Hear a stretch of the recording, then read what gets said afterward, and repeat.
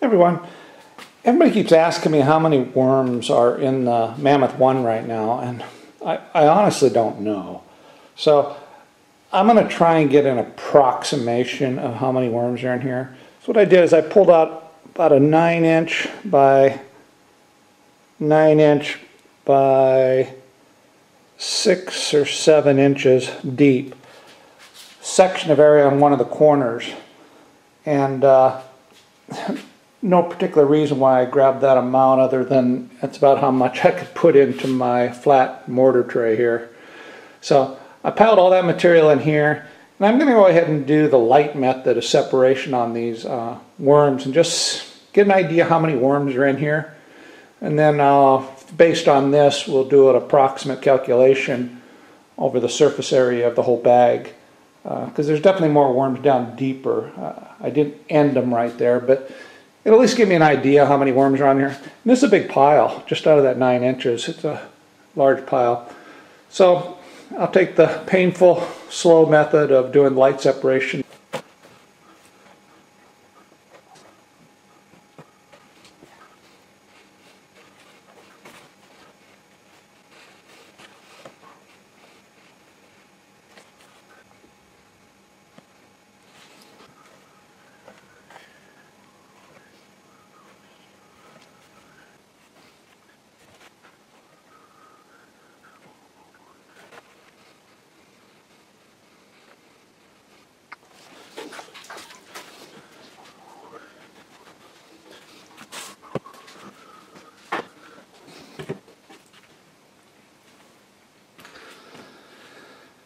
Okay, that's getting pretty close. I've got most of the material out. I mean, I could get it for there's even less dirt here.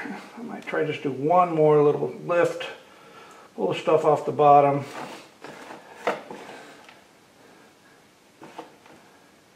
And take those few right there.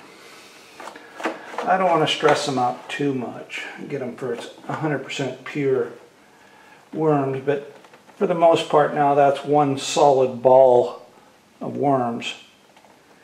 So I'm going to put that in my scale, these last couple worms that are here. Okay, there we have it. So there's our worms in there, pretty well separated out. In the tub we got 1.1 pound and 3 ounces. So not quite 1.25 pounds, 1.25 pounds, just a little over 1 pound of worms. Okay, I put the worms back in the bag. I put about half of them in the bag, and I put the other half in this container I'm going to use to set up a worm bag at the school here.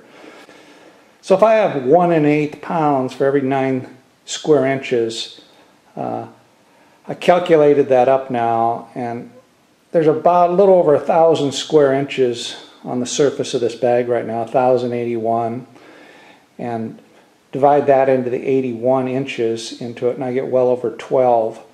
So if I had that same density everywhere in the bag, I'd have about 12 pounds of worms in here now. And that's probably realistic. The center of the bag probably doesn't have quite the density. Right in the dead center, it seems a little bit less dense. But again, I only went 6 inches deep, and there's worms down deeper than that too. So I didn't really collect all the worms in this 9 square inches.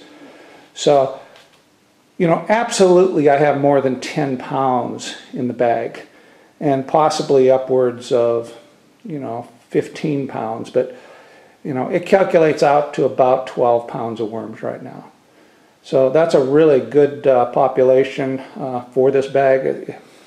It can handle more than that for sure. But so anyway, for all those folks who've been asking how many worms I have in there now, I'd say a good approximation is about 12 pounds.